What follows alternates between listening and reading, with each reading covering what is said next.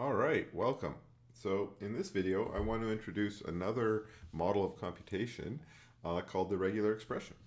All right, let's look at our definition of what a regular expression is. What we're going to find here is that this definition is a recursive definition.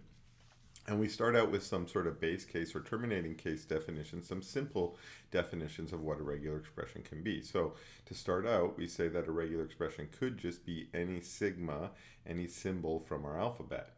So if we're dealing with the binary alphabet, we're talking about here a 0 or a 1 on its own counts as a regular expression. Again, these are very small atomic regular expressions. Another regular expression is just the empty string by itself. And then there's sort of a default regular expression that we include, although we don't actually use this one very often, which is the empty set. The empty set itself is a regular expression, again, not used super often.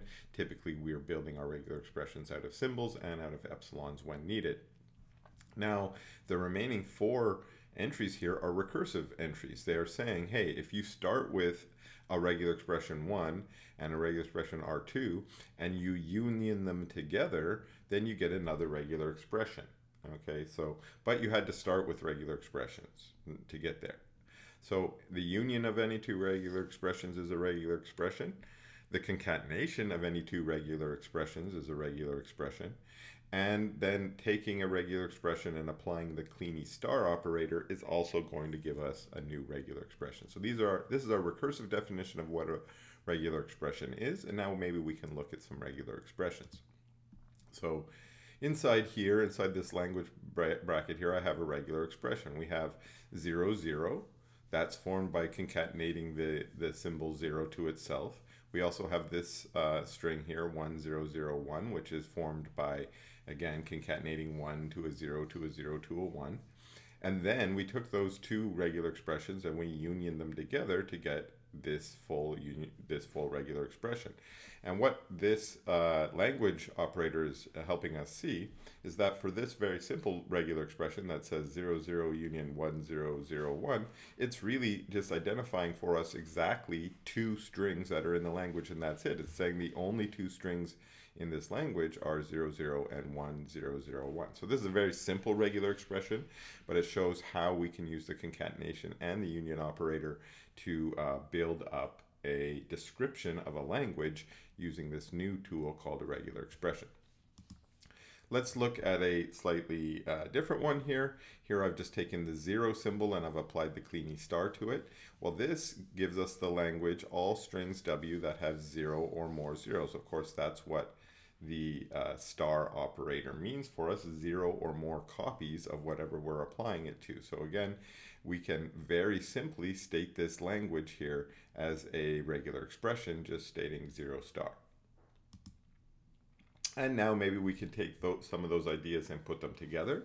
So now we've got a string here, 0, 1, 1, 0, that's formed by the concatenation, as we saw earlier. Then we take that whole thing and apply the star operator to it. This means that our strings that we are creating are always going to be formed out of copies of 0, 1, 1, 0, but we can have 0 or more copies of them. So the smallest string would be epsilon with 0 copies. Of course, that's always acceptable by our star operator. And then we might have one copy, just this substring 0, 1, 1, 0, or maybe two, 0, 1, 1, 0, 0, 1, 1, 0, and indeed continuing for any number of copies we might want. And now we can see that we could extend that even further. We've actually used all of our potential rules now. We've got a union in here, we've got some concatenations in here, and we've got a star operator in here. Going to either select a 0, 0 or a 1, 0, 0, 1, and it's going to keep repeating this process. Pick one of those two strings and concatenate it onto the end of the string. Do that as many times as you like until you decide your string is finished, and you'll get this interesting string that's been built out of these two substrings. So that's what we're getting from this regular expression here.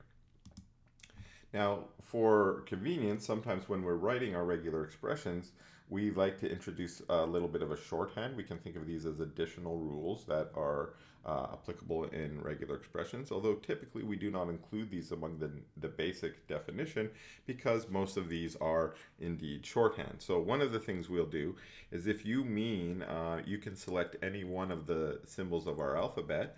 So if our original alphabet sigma consists of sigma 1 up to sigma n, we might want to write sigma 1 union sigma 2 union sigma union sigma n.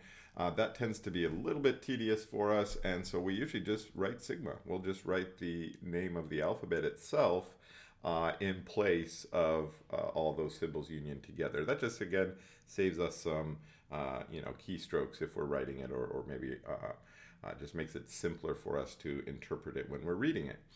The next thing we do is, well, we notice that the star operator allows us to have 0 or more copies of a substring, but it is very common for us to want to have 1 or more copy of a substring, in which case we could just write it like this: r, the copy of the regular expression or the substring, and then concatenated with r star. But again, we end up doing that so much that we find out, we want, that's kind of a little bit longer than we'd want to express. So we just invented this r plus, meaning, okay, that just means 1 or more copies of r. So it's sort of like the star operator, just slightly different. Again, it's similar enough to the star operator that we don't usually think of this as a new operator, as just an extension of the star operator. And then finally, again, also for simplicity, if you wanted to write down 17 zeros, it's kind of, first of all, it's kind of a pain in the butt to write down 17 zeros. And then secondly, it's hard to see that there are 17 zeros unless you literally count each one. And so it can be very convenient for us to use just this shorthand using sort of an exponent to tell, so we mean 17 zeros in a row. And it's sort of like the r plus or the r star. We just put a number up there as our exponent. So these are some shorthands that we can use. And just a simple example of how we might use this. We might say sigma to the power 7 all in a star.